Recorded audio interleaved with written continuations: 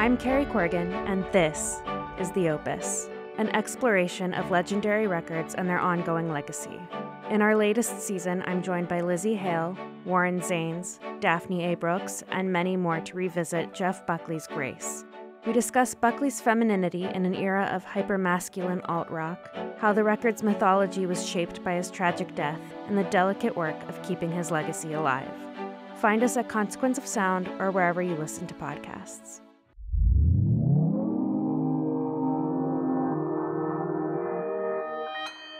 Consequence Podcast Network.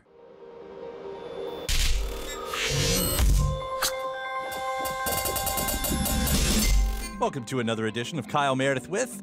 It's an interview series presented by WFPK Independent Louisville at WFPK.org, Consequence of Sound, and the Consequence Podcast Network. If you're already a subscriber, thanks so much for tuning in multiple times every single week for these interviews. If you're not, now's your chance to hit that subscribe button at anywhere you get your favorite podcast from, like iTunes and Apple Podcast or Spotify. You can follow along there, and you can subscribe on YouTube as well. We do put out these interviews, as I mentioned, multiple times every single week, so it's a good way to stay up to date, especially if you are a music geek who likes hearing about the process.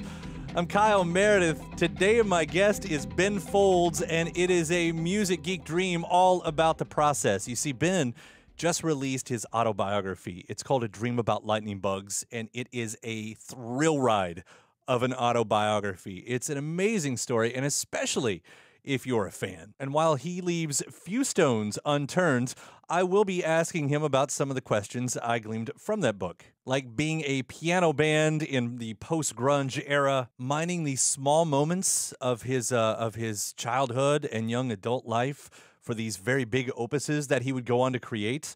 We'll talk about Brick, of course, as one of those specific moments, but we'll also talk about the way music imprints on a memory and the importance of music therapy in his life at this point, and the importance of albums in his life, where he sees that. He's been crowdsourcing online from some of his fans for lyrics, which could lead to an interesting concept album. And speaking of concept albums, I'm going to ask about a weird little record that came out in 1998 called Fear of Pop, which technically was his first solo album. It was called Volume 1. Will there be a follow-up volume? Listen in. It's Kyle Meredith with Ben Folds.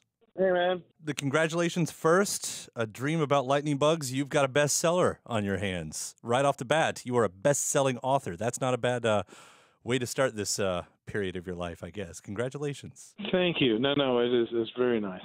I think I mentioned this to you, when we were talking up in New York, but I wanted to say it again. I've never read about the moment of takeoff for any band and felt it so frightening to me as a reader and exhilarating before. There were so many points as I was reading this where I had to set down the book and walk away to calm down. It's written like that so well.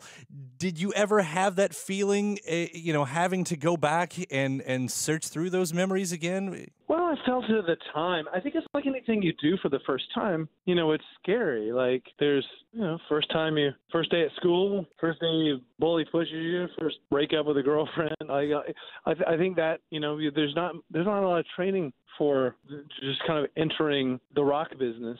So I've got that chapter called Welcome to the Goddamn Music Business, and I kind of tried to show how my life actually was measurably different and what I didn't know to expect, and without it being, I think possibly by simply being not dramatic in its presentation, it's possible that it feels more real. I just told it like I felt it, with the hope that it would be something that, would inform, let's say, kids coming along that might want to, quote, make it in the music business. Or the other side of the coin was I thought about amateurs who were grown up, meaning amateurs because they chose another field. They chose, instead of to chase music, they decided to, maybe they're an accountant or an architect or something like that. And I kind of thought maybe it's a good thing to see that sliding door a little bit so that you can realize you made a choice, because it is a choice. And a lot of times we look at it as everyone is somehow in the running for the music Olympics and only some of us make it. It's like, no, not many people choose to do it. I'm always interested in the people who have done it and completely walk away. Those are the ones I get really interested. Like, how'd you do that? Oh, yeah, I know, like Cat Stevens or something. Right. Like, how'd you do that? Yeah. once it's in there. Yeah. Reading you talking about the music business, I had sort of forgotten how interesting it was that, here's a piano band. I feel like I remember in the time reading you calling it wuss rock back in the 90s. Yeah. You'd had grunge, and you talk about how actually a band like Nirvana helped out Ben Folds 5 coming up. But once it starts happening, like there's a period of where pop rock gets a moment in the middle there, but really you start coming up when the active rock thing boils in, and the heavier side of things. It's incredible that you were able to kind of break through it all, given the state of the industry. Yeah, I mean, I think our way in was my general instinct that if you find a place on the highway that doesn't have, a lane that everyone's not in, and the reason that they're not in it is because it's either something that no one thinks is possible or it's too much work. Like people are going like, I don't want that lane. Like that's because there are a lot of things throwing you out of that lane. For instance, like, when we started as a piano rock band, we're trying to get booked into clubs. And they were like, yeah, well, we'll put you on folk night or jazz night. Like, no. We want to play on a real night, and you couldn't get booked. So right there, the message might have been, that's not a lane that doesn't exist. But as soon as we started doing it and we're stubborn enough to do it, then it's kind of like, well, now we have to move our own piano on the stage. That certainly would put a lot of people out of that lane. So there's a lane that you can only be in if you're willing to do all that work. And, I think once that's been done, then the next thing was like, okay, well, we're playing punk rock clubs, heavy grunge clubs. They all stink. Everyone's got nose rings and tattoos and mosh pits and stuff. And we were in there with a real baby grand piano on stage. Suddenly, the fact that we're kind of not welcome is as punk rock as you can get. So it all, I don't know, it all kind of works out for the instinct of just going to the path less traveled, road less traveled. Yeah, that's I can remember being inspired by your bands, especially as you were coming up. And as I look back on it now, I think one of the things I did take from that, as the one saying goes, work smarter, not harder, I took that other route of work harder, not smarter. And that's the one that paid off for me, too. And I think I have you all to thank a version for that. Oh, that's that's a cool way to think of it. I mean, it is like that. It is kind of like I'm willing to get on the treadmill and run twice as fast. If it's like, are you serious? That's not the way people are doing it. I mean, that's the way we were doing with the book sales. I mean, I'm on tour, so I'm doing double duty. I'm doing the book and the rock thing. Not many people would do both of those at the same time. And before shows, I'm speaking to large groups of people, shaking every single hand, and signing 400 to 700 books. That wouldn't be something most people would want to take on. And my feeling is like, you know what? If we got to do this one at a time, that's my way of thinking about it. Work harder, not smarter. As a fan, of course, one of the many great parts in the book is when you sneak in what one of the songs was about. And I noticed you didn't set it up like, so I wrote this song and this is what it's about. You're already in the middle of a life story, and suddenly as the reader, you realize, hey, wait a second. I know which song we're talking about. And I start to realize how great of a lyricist you are at taking what seems maybe like a very small moment in your life and creating, these mini epics out of, whether it's you sitting on a suitcase. And I know that would go on to become a life-changing moment in its own way, but there's just a moment of you sitting on a suitcase and suddenly it becomes this whole big thing. I always want to make the best songs, and if what I've got to work with is that, then it's what I'll use. It's like Randy Newman saying he'd run over his grandmother for a story, or for a song. And I've always said I would run over Randy Newman's grandmother for a song as well. But I think that if I think I can make the best song out of complete fiction, I will be there. Do it. If I think that what I need is the emotional torque that exists behind a real story and the feeling of that story rather than the story is always important, because, and you don't do that by telling people what the feeling is. You don't lead the witness with a minor chord, say, and this was so sad. And making sense to me doesn't work. I don't believe you when you do that. But if you can tell it's big to the guy telling the story, even if it's big and he's trying to avoid telling you what it is. I mean, if someone tells you something horrible had happened, ask a veteran their war stories. You don't go right into them. So I think that's something to think about, is how open are people and how waiting enclosed, how that adds to how real it is. And the more real it is, the bigger it is. you might feel like it's a big, David and Goliath moment, but you got to get someone there, and I don't know, it's a lot of work. And every time I've ever set off into a song or the book to try to achieve that, I'm just moving a lot of parts around. And what happened? How did it feel? What happened? How did it feel? What didn't happen? Can I make that up? How did it feel? Sometimes it's like, someone will say that was forever. It took forever. Well, it didn't take forever. That took hours. It took 10 minutes. You have to make sure that you convey that somehow, because that's what it felt like. If you just tell a story and say it took 10 minutes, like we were in an earthquake in Hiroshima on the 40th floor of a hotel, and I was interested in hearing how long people thought it took. So the next morning, we're all trading stories about whether we were in bed or going to brush our teeth and how we held on to the furniture while we were getting tossed around. And, one guy says, God, I think that must have lasted for about 3 minutes. Well, no, it was 8 seconds. Of course, when you write these, we want to know what they're about. And it's one thing if it's a song like Stephen's Last Night in Town. It seemed like it was a very different thing when it's about Brick, a song like Brick. Yeah. When did, for a long time you were reluctant, and you talk about that in the book, you were reluctant to talk about it. When did you finally make peace with that, where you were able to talk about it and end up on a television show where you're playing a parody of yourself in a drunken state, like, give me a drink and I'll tell you the song? Well, I think everything blows over. It's like the comedians are with their too soon stuff, It does blow over. And right when Brick was out, I had all kinds of mixed feelings about. I remembered the sentiment that the parents of my girlfriend had put out there, which wasn't wrong exactly. I was getting ready to profit from a thing that happened to their daughter. So I tried to make it so the promotion of the song wasn't about it, and that the song was about the feeling of what had happened. And for me to color it at that time would have felt kind of wrong, and there was great risk politically. It's bad enough to write a song about a teenage abortion from your own point of view. It's worse. In a way, it's worse, or it's more dangerous to speak up as a male. I mean, most of the time, the real landmines are laid for women. The incredible privilege of being a man historically in our society. But when it comes to stuff like that, that's touchy, because for me to say, here's how it felt, this abortion thing. So, people could very easily say, okay, so your girlfriend went through all of this and you're sitting there talking about your feelings. So it's a tightrope to walk socially and politically. People go crazy about that, so I wanted to stay out of the fray, and I wanted to leave it to be about the feeling. Oddly, I would find maybe 5-6 years later that there were two major sort of lists for some reason. Everyone's got a list for something. 2 publications, and one of them a conservative publication, which said that Brick was one of the maybe top 5 or top 1, I don't know what it was, pro-life songs. And then the other side claimed it to be top pro-choice song. I got on both lists.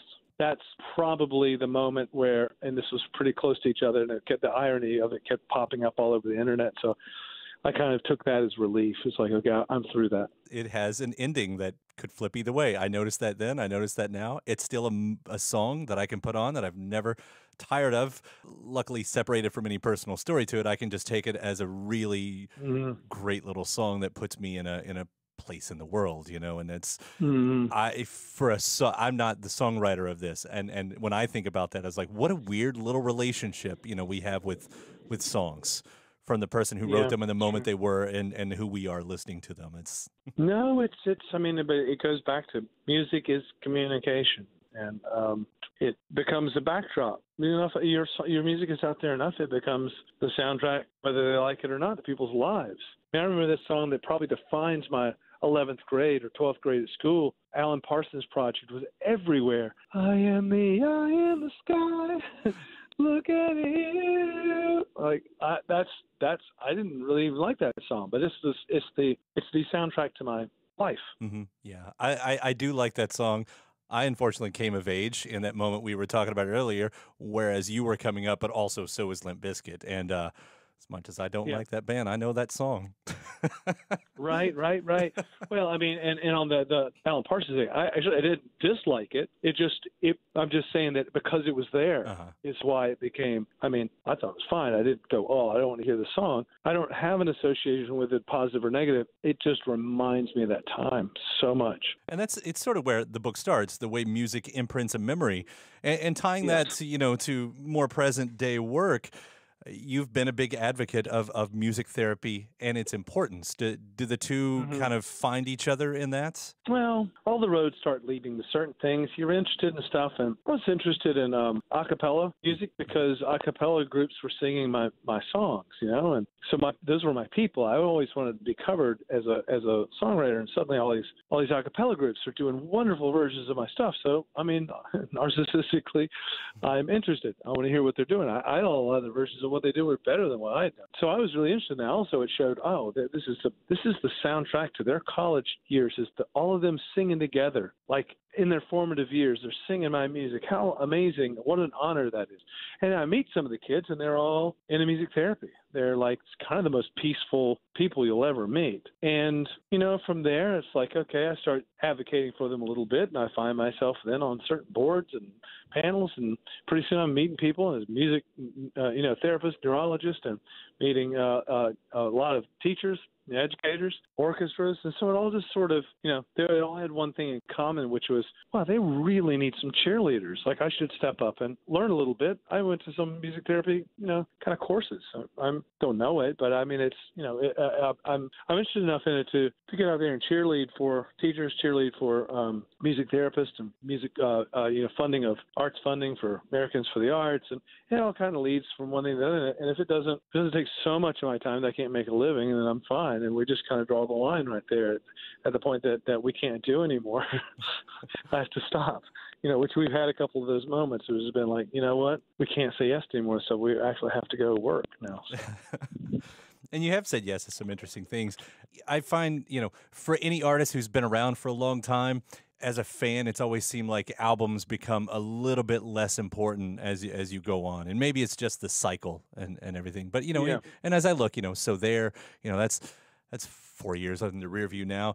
Do you find that's the same for you? Does the idea of, I need to make a new album, does that become a little bit less important? Yeah, but it's hard to say. I think every era, since in the short lifespan so far of rock and roll music, and music is, we don't know enough about it yet, I think, what the real trajectories are. But it seems for my career, and I think maybe it's probably true of the industry. I don't know how the album has been less and less important as an industry. The idea is that, the artist can pay for it and do it in their bedroom, and if that sinks and swims or whatever, take it away, we'll find out and spend money later. I came up in an era where someone had to take a risk in order to make the album, and it was a financial risk, and that changes the landscape quite a bit.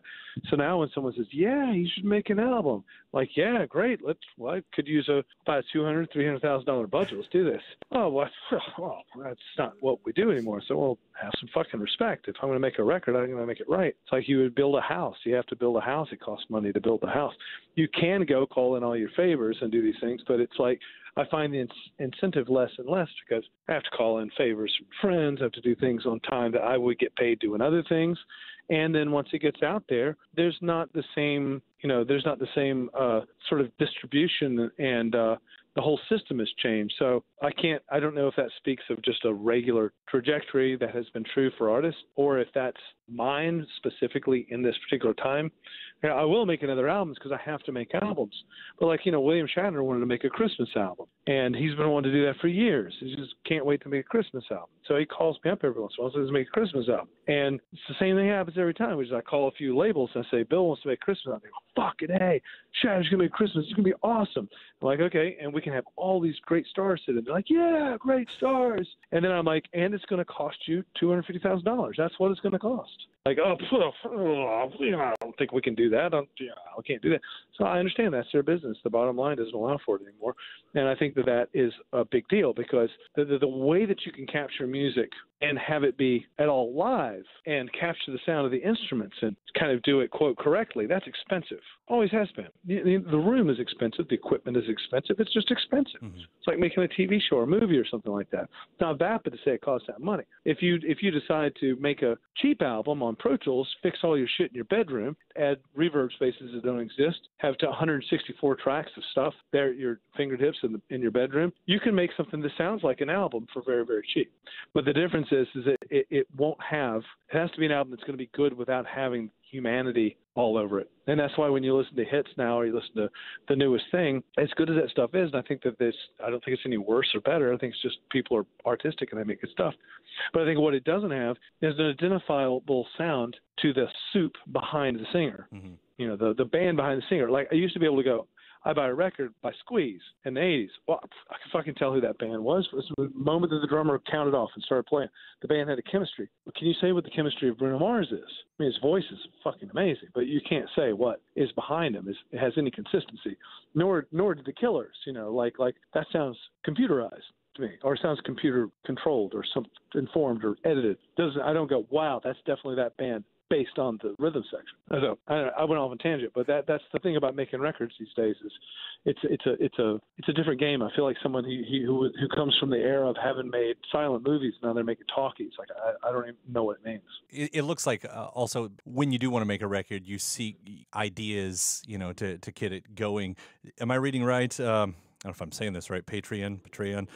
Asking some of your fans even to write lyrics, and then you would put music to them. I mean, that offers a concept that's different. Yeah, and whether or not that ever ends up being an actual album is another thing. But I want to, this is a matter of kind of pulling back the curtain. The Patreon is an interesting concept because it's a crowdfunding platform mostly, but we've sort of hijacked it to be a broadcasting and connecting platform. So we're not really using it the way that you normally use it. It's something that I discussed at length with Jack Conte, who runs the thing, and it's an old friend of mine.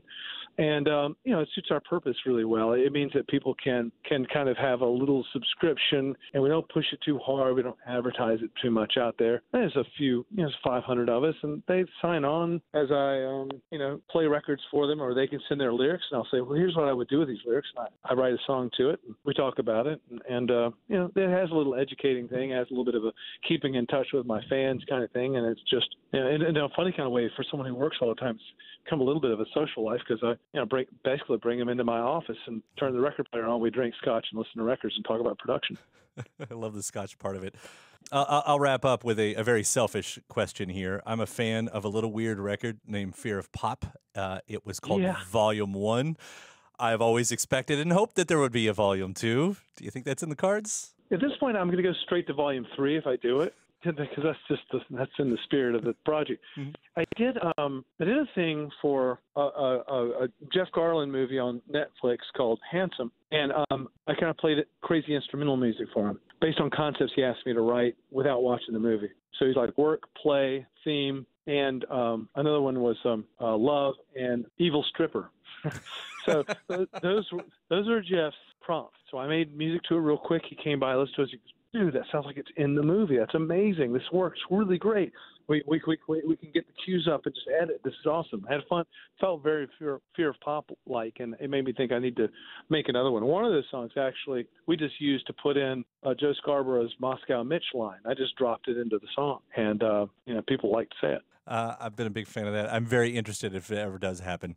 But whatever, I'll be listening regardless because I always do, and I always appreciate everything you do, Ben. Congratulations. Thanks, congratulations again. A Dream About Lightning Bugs is one of the most fun books I have ever read. Thanks, man. I appreciate that. Thank you very much. No problem. It has been a pleasure to talk to you, and we'll see you around. All right. Good talk to you. See you out there, man. All right. Take care. Bye-bye. Mr. Ben Folds. The autobiography is called A Dream About Lightning Bugs. He'll be on tour this fall. Now let's talk about some bonus Ben Folds interviews. First off, just a couple weeks before we recorded this latest interview that you just heard right here, Ben Folds stopped by 30 Rock, New York City, MSNBC, to sit down on the set of Morning Joe. It just so happened to be my debut as a musical contributor for the Morning Joe crew. I don't have that one on here, but I point out that that one is online now, and you can check that out. And it's sort of a compliment to this brand new interview as we discussed a few more things that were happening in Ben's life with his new biography. And you can find that one online again. Just search Ben Folds, MSNBC Morning Joe. But as far as the next parts of this podcast, I'm going to include 3 other interviews that I've done with Ben through the years. One of them actually was Ben Folds 5. Let's turn the clocks back just to 2015 right now when Ben had just put out an album called So There. It was a collaboration with Y Music, and it's one that Ben and I recorded backstage at Bonnaroo in that 2015 year, where we got to discuss playing at the White House, lots of boxing metaphors, comparing prog rock to classical. It's part 2 of Kyle Meredith with Ben Folds. Mr. Ben Folds. Hey. Benjamin Franklin Folds. How close did I get? Pretty close. Is that really close? It's been Benjamin Scott Folds. We were only like 17 letters off the alphabet. I was going with the syllables. I figured your parents would have went with a kind of a syllable thing, you know, like a little Benjamin Franklin Folds. Yeah. Oh, that's good too. Yeah. Benjamin Scott Folds. Benjamin effing Folds.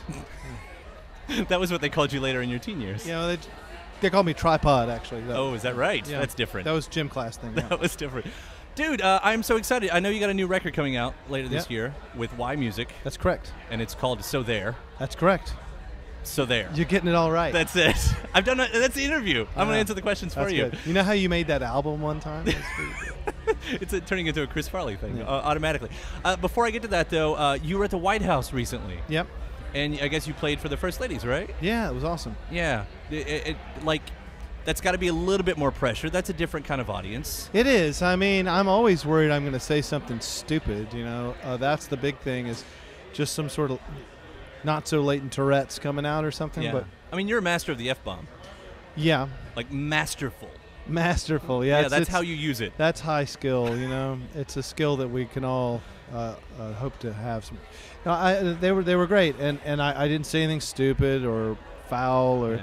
And I don't think I messed anything up too badly. And Michelle Miss Obama was great. Yeah. She was. She was a really, really interesting person. I really liked her. Is there anything you wanted to get away with at the White House that you had to pull yourself back from? Like, I figured there's some hijinks that you just want to try. You know, no, I'm not nearly that naughty in those situations. I'm just thinking, don't mess up. Thinking about, you know, like what I'm going to play and just little stuff like that. Looking at paintings going, wow, that's a nice painting. Yeah.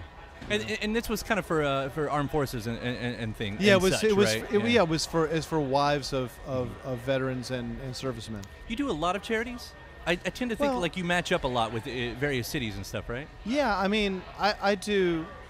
You know, you can't do everything. I do the things that present themselves and seem to resonate. You know, and a lot of what I do is music education. Something means a lot to me. I feel like if education is cruising along and people know history and music and art and philosophy and those things, that the world could only be better. So that is something I feel strongly about doing. You can't feed everyone in the world. You can't educate everyone. So it's one of those things. It's like I think the more that I do, the more I get asked to do, the more I have to turn down. Right. And now I have a total guilt complex about the 10,000 things I couldn't do last week. But I do what I can that means something to me. I've been in the music business long enough now to where I can do what the hell I want. Yeah. So. But not every artist takes that opportunity to give something back, to try to change the world, try to help the world. In whatever case, not everybody does that. Yeah, I mean, I mean, optimistically, I almost feel like if someone's been I've been making records for, I realize now, 25 years, right? And I feel like if you've been doing it for that long, chances are you're also the kind of person that can multitask, do a couple things, and wants to give back. I make that assumption. You know what the headlines are going to be? What? Ben Folds, capable of anything. Capable. You just laid it out there for us. I Just did. with that right there. Well, I set them up and you knock them down really well. We'll take this on the road. Okay, so Yeah. so that means we've moved on to self-promotion. We've moved on to something. Did you like that? We've moved on from, I do things for other people to buy my fucking album. Yeah. Which, by the way, the album artwork that I saw, it's you in boxing gloves. That's not the Well, album I'm sorry. art. It is promotional art. Yeah. The album art is an interesting piece that the flutist on the record painted. Okay. I'm really fond of it. So what's with the gloves? I mean, am I looking at a parallel? Are you a little beat up in life, or? We just thought it would be that has more to do with the piano concerto. That's where the idea came from. Mm-hmm. So on the new album, there's a concerto for piano and orchestra. The idea, like 21-minute piece or 26-minute, whatever. Yeah. Yeah, and the photograph was like photograph of the piano player and the piano having it out, the piano winning. So we're in a boxing ring and the piano wins in this photograph. We talk about it being that long too. At what point do you try to write a prog album? Because now you're doing these long pieces, and I don't know how thin the line is that you could just kind of just push on a little bit over there. I think I've jumped the fence, and I've jumped the shark. I jumped something. It's a prog rock album, I guess, is takes a lot of inspiration from symphonic work and operatic work, and thematically how those things hold together. Where rock pieces are, songs are 3.5, 4 minutes long. They're like a piano concerto is easily at least 20, 25 minutes long, and often upwards of an hour. And so I think I just jumped the prog part and went straight to playing with an orchestra. It's kind of funny that you put it that way, and I almost feel like we're in such a genreless era right now. Like, especially when you hear about kids coming up and coming into their own and how they perceive music. Yeah. Like, that's the whole thing. It's like it's not so genrefied as it was for either of us growing up, where it was all in the CD stores, and this is rock, and this is rap, and this is classical. Funny, we were just talking about how Bonnaroo was ahead of the curve on that realization. Yeah. Because this festival has always been really not that concerned with curating in a real literal sense. To go, okay, here's one band, here's another one, they're exactly alike. It's I think they were ahead of that. And you're right. I mean, we're in a generation, or we're in an era now, which is probably, in art history, you'd look at that as a repopularization era. Yeah. Not that nothing new is coming up, but much of what's new that's come up has been like where Lady Gaga started the ball rolling with just almost a collage of repopularization of things, and the context, being out of context and what that means. And that's, I understand that. I think that's great. It's a vocabulary. It means something new. The symbols are old. The meaning's new. But that is how we get the new sounds. It's when all that stuff starts to come together. And and it always has been. But right now, I think you can really sit in a style and just do it. I was kind of an artist that maybe sounded like I was stuck in the 70s when it was the 90s. Right. Now to look back on it, doesn't sound as much like that as it did. But it's always that old saying that I've said in these interviews before. That's how you draw Beethoven to the Beatles. It's not so far away. Yeah, it's not so far away, and it's one step at a time. Right. And that's all coming across in your new record. Well, thank you. I mean, it's the new record is it's a classical sextet. There's no electric instrument on this record. There's no bass on this record, but it's still rock music. We like rock and roll. It's good. I'm the rock musician dressed in classical clothing. They're the classical musicians dressed in rock clothing. Well, I can't wait to hear the rest of the record when it comes out. Ben Folds, thank you so much for dropping you. by today. It's been a pleasure to talk to you. All right, Let's do it in the sun again someday. Ben Folds back, 2015, recorded live backstage at Bonnaroo, talking about that record, So There. Now we'll head back just a few years before that, 2012. That's when the reunited Ben Folds 5 put out a record called The Sound of the Life of the Mind. I caught up with them at the DeLuna Festival in Pensacola, Florida, out in the very bright sunshine. And let me say, it was a really big deal for me to be talking to this trio right here, as they've meant so much all throughout my life, but especially in my formative coming-of-age years in the 90s. So here's part 3 of Ben Folds with Ben Folds 5. Weekly feed, Kyle Meredith. I've got Ben Folds 5 back, finally. Welcome. Thanks. Back from the living dead. Good to be here. Yeah, we've all been stored in road cases in an attic somewhere. You've aged well. Thank you. Carbonite. Yes. Ben, Robert, Darren. It is good to have you guys back. The 13-year absence. But you're back with a new record, and it's fun. I mean, everything that I think the fans have wanted this record to be, it is. Thank you. What was it always a thing where you knew that you were going to get back together, though? I mean, because it was always the amicable split. I mean, did you know that this was going to happen, that it was eventually going to get here? No, I don't think we knew we were going to get back together. It just sort of felt right. Just, you don't really know what you're going to be doing in a few years. Right. I mean, you know what you'd like to be doing, but it wasn't a plan. It just felt right. Yeah. Well, I mean, there's more to I never didn't want to get back together with Right. the band, but I didn't think it was going to happen. And then, then it just sort of came about in 2008 when we did a MySpace broadcast. Mm-hmm. And we did our third record, Unauthorized Biography of Reinhold Messner, front to back for this MySpace show. And we came together so well, and it clicked so well, and it was so effortless playing together. I think, the seed just sort of popped into our head like, well, we should do this again. Right. Because it's a lot of fun. Yeah. Well, it does show. One of the things I find interesting about this record, though, and I don't know if it's planned or not, but it starts out with Erase Me, which is kind of like, is that intentional? Is this a clean slate? Is that how you guys wanted to start? Oh, it was intentional to put that song first, but not for that reason, really. I think we sequenced that first because it seemed to be just enough. There was enough of the trademark in the band in it, and yet it's really also a lot different for us. Yeah. It seemed to be a good place to start. Probably, in my opinion, that was sort of the least sort of sensational statement we could make. You know, you don't want to make a. You know, people are going to put the record on. The first thing that they hear in the sequence, they're going to go, okay, well, they're back with ballads or they're back with up-tempo songs. And this one seemed to kind of cover them both, so I felt good about that. Yeah, I mean, I think it's a song that has growth written all over it, you know. I mean, I think we're able to handle these kind of broader subjects or more challenging kind of, you know, musical ideas a little bit more ease. It was good to kind of put our best foot forward. Yeah. Well, who are you guys writing for at this point? I mean, you've got a new generation that seems to find, you know, every time you put out a record, Ben, that continues with your solo career and everything, but, you know, are you writing, was this record when you're starting it out like that? It's a skank. For the old it's fans? For the skanks. It's just like a dance, solid dance jam from start to finish. It's just a total, like, you know, hike 'em up kind of record. Get going. I think we write for ourselves, first of all. We've always sort of done that. And second, like what Robert said, that hike 'em up skanks. That's number two, right? Right for both. And sometimes it's one and the same. I mean, that describes us. Yeah. So it starts out like that. Oh, I'm sorry. You can. No, it's. Please continue. I think. I think we're just always been a band that's trying to make ourselves happy in the studio first and foremost, and we know if we're getting excited about an idea, that hopefully it'll resonate with other people. And like Robert liked to point out, especially skanks with high skirts. Yeah, which couldn't be more untrue. But I think that we're pretty. We're pretty.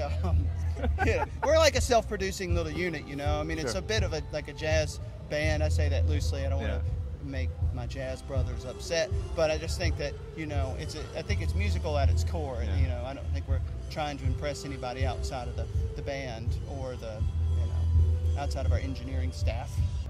That any musical artist that's successful probably is mainly writing for themselves. Skanks. And for the Skanks. I think it's true. I think from the things on the top 10 on down, anything that's successful, you're doing it for yourself. There is a turning point on the record, though, and it comes with Sky High. And I feel like that is a turning point.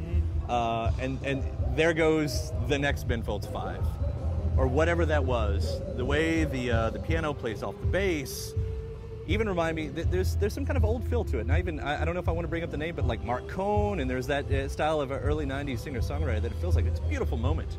I love that. That's one of yours, right? It is, but what the band does with it is really special, and we've always put a lot of time into ballads and as well as the rock tunes to try to make an album experience that has it all. So even if you look at our old records, there's plenty of great ballads from Evaporated to Brick to Selfless, on and on. And so a good album experience should have, a nice flow to it. I think, it's sort of what we do, and we enjoy all the aspects of that. Well, let me ask something here. Is Ben Folds 5, now that you're all back together, really an excuse to go back to a nostalgic version of yourself, to be that Peter Pan, because you can be something else in this band, though? I mean, you've always been able to be something else in this band. I think when bands reunite, there's a lot of speculation on what drives it, and I have to say this has just been very organic. That it just felt good to play music together. We realized we had something else to do together, and there really wasn't a whole lot underneath it other than we're putting together songs that we're excited about, and just doing what feels right to us now in our lives. We're certainly not. I don't think it's as convoluted as the whole idea of reuniting bands. Sometimes that happens. If we stay together and make 4 more records, then those conversations will go by the wayside, and we'll just be making records. Sure. But the first record out of the gate, there's always that kind of conversation. But and you wrote more songs. I mean, you wrote lots of songs for this. Yeah. Does that mean there are more records? Well, yeah, it could be. I mean, there were a lot of ideas floating around. I write, for my part, in the studio, and I finished the stuff that we were sounding good on or that we were inspired to do, and then there must have been another, I think maybe 10 other really reasonable ideas that just didn't get finished. Yeah. So yeah, we might well go and do it again. I mean, I think we could go in right now instead of touring and probably kick out another album pretty fast. That's what they used to do back in the 70s. Sure. Now we got too much promotion to do. I don't know how they did that. I really don't know how they did that. As a fan, I hope there is continuously more music one way or the other, because I do love it. It is great to have you guys back. We're going to get the sunshine. You're all burning. This is the hilarity of Ben Folds 5 on a beach. Yeah. This is not where you belong. We're like not beach people. This is not where you belong. This is not a beach band. No. Sun and fun. Nobody All right. knows how to surf in this band. Yeah. You know what? We're all going to learn together. Shark now. Yeah, we'll put our leather jackets Happen on and Reinhold. Happen on Naked Baby Foot. No. We do it every time out. Yeah. All right. Thank you so much, guys. Appreciate it. Nice to meet you. Ben Folds 5 recorded live at the DeLuna Festival, Pensacola, Florida in 2012, discussing that comeback record, The Sound of the Life of the Mind. Now we'll put the clock back one more year to 2011. It was the first time that I ever got to talk with Ben, and it was just as he released his first career retrospective, The Greatest Hits, which included songs from Ben Folds 5 and his solo career. It also marked 20 years of being an artist. That's all in here as well. Part 4 of Kyle Meredith with Ben Folds. Congratulations on this new compilation. You've made it to the point in your career where you get the best of compilation. I've been batting that down for years now, a best of, and it just seemed time to do it because we were discovering a lot of unheard, unreleased material that was really record worthy, and in fact was showing to be able to kind of hang in there with the best material I'd done. I think the 2 extra discs on the set are pretty impressive just for having so many unreleased and unheard songs on them. And the reason we found those is because we were restoring tapes after a flood. Okay. And they were being transferred, and they were just they were just stuff that you forget you did. Does it make you feel differently about your career when you look at it kind of I don't want to say summed up, but I mean in a sense it is kind of summed up on a 3-disc package? Yeah, I think it's okay to sum it up because there comes a point where, I mean, even if just a friend, someone I've just casual, doesn't know my music that well and will say, could you have a CD of your stuff, or what should I buy? I don't know what to tell them to buy. Yeah. Because the records are all kind of different. They all have different personalities. Some people really love one, don't like the other. And this sort of gives me a chance to just say, actually you can bypass that stuff and get that if you want to, because I mean, what must have Ray Charles thought at some point in his career when he was 75 records or something, and which one do you tell him to buy? And at some point, it becomes a good bet to say, well, I would buy the greatest hits. Right. That makes sense. Yeah. And you have to be brutally honest when you're editing the stuff. Why is this song on there, and why is this one deserved to be, and the other one not deserved to be? And it's quite a process. Well, and I heard you say in a different interview that that you didn't automatically think this maybe as like these are the greatest hits, but as the title suggests, the best imitation of yourself. But as you were looking through them, and some songs, are hits, were there ones that surprised you over the years that you thought, that song should have been bigger? And on the other side, were there any that surprised you that that ended up being big hits that you didn't expect that? Yeah, well, I mean, I think there was a while there where we were releasing songs that probably should have been, I think they probably should have been more commercially successful. And I don't know what was missing. Maybe it was that there were suddenly a lot of piano-based acts out there where when I started there weren't. Mm-hmm.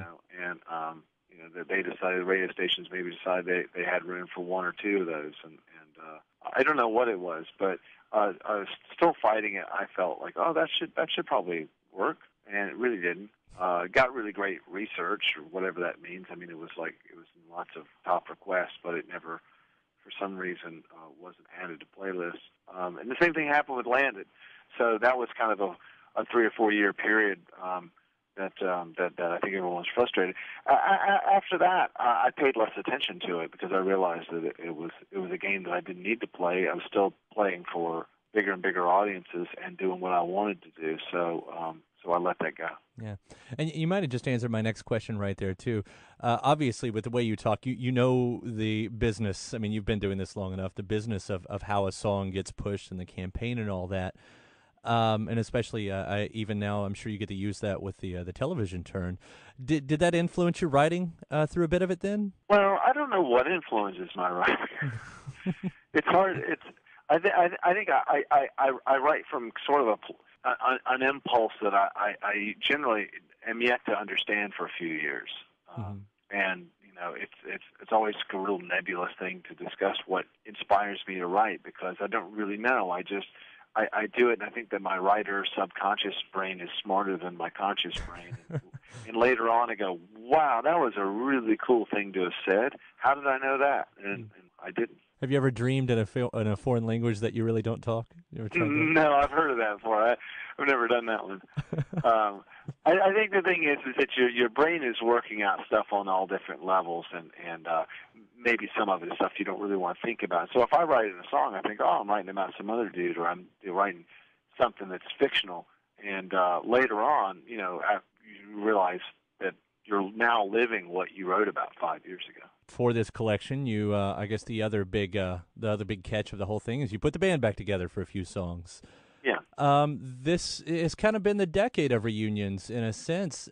Did you have a feeling on reunions, and even for yourself, knowing that one day you might, put the 5 on again, or did that come even as a surprise to you that you were going to do it? Yeah, we never planned on doing it or not. I'm not sure I thought I would still be in a position to actually do that, We just knew when we broke up that we were really tired and that it wasn't inspiring anymore. And we wanted to quit before the effects of that showed, artistically and musically. And then I found myself, with having had a flame lit under my ass, because I'm like, man, I really need to step up. So since then, it's just been a big whirlwind. I've collaborated with all these different people. I've played with symphony orchestras all around the world. I'm doing this television show. It's like I've just been doing so many things, and reuniting the band for a bit is just a real grounding thing for me now, because it's kind of my roots, and it's a real comfortable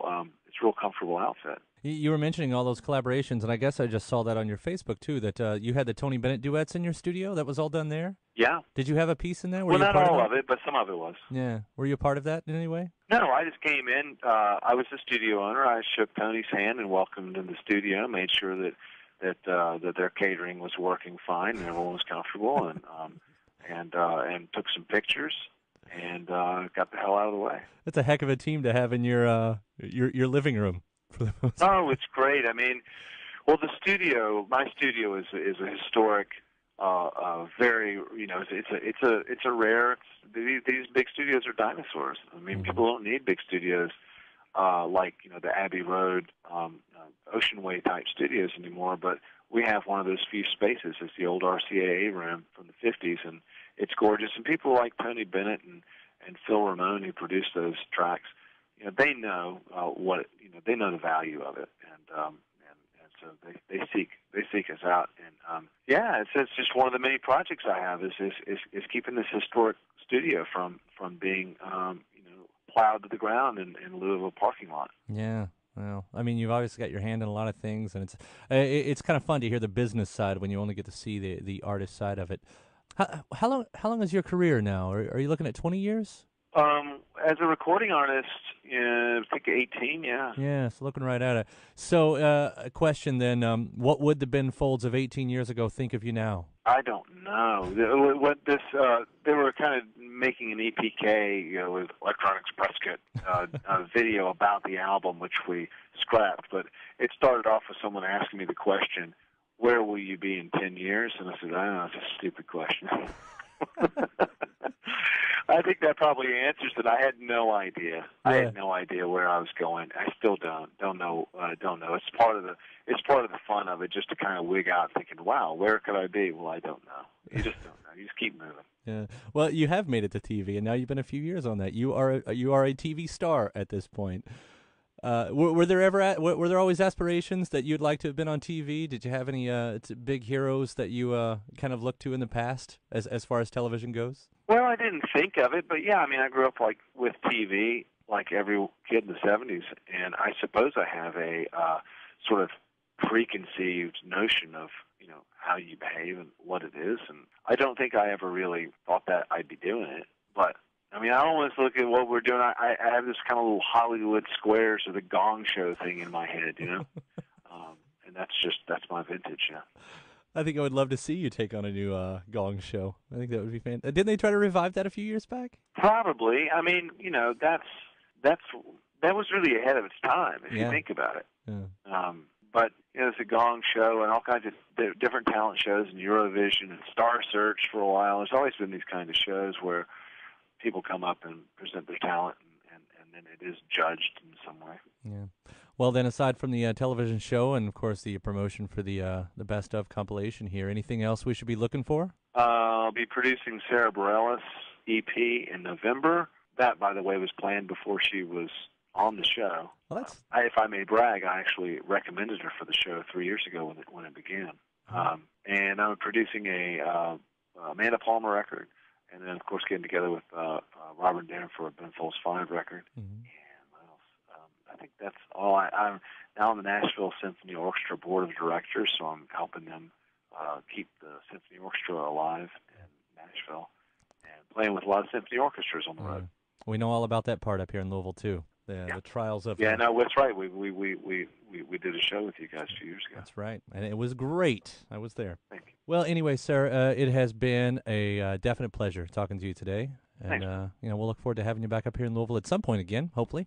Oh, right on. Absolutely. Absolutely. Have yourself a great day, and we'll see you around. Okay, cheerio. Bye-bye. Bye.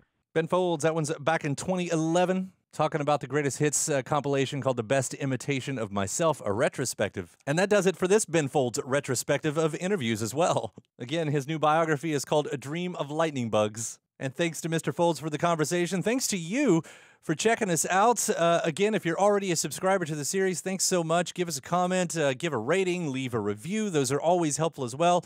If you're not a subscriber, now's the moment before you get out of here to hit that subscribe button. Whether you found us on YouTube, there's a nice little subscribe and a bell over there. You can do it on Spotify and follow along, or anywhere you get your favorite podcasts from, including iTunes and Apple Podcasts. And after that, head to WFPK.org. That's where I do a show Monday through Friday at 6 p.m. Eastern. I premiere brand new songs. We'll do some music news. You'll get anniversary celebrations and clips from these interviews as well. That's WFPK.org. ConsequenceOfSound.net has your music and film news. You can also find me at Twitter at Kyle Meredith and Facebook/Kyle Meredith. And that does it for another edition of Kyle Meredith. I'll see you next time.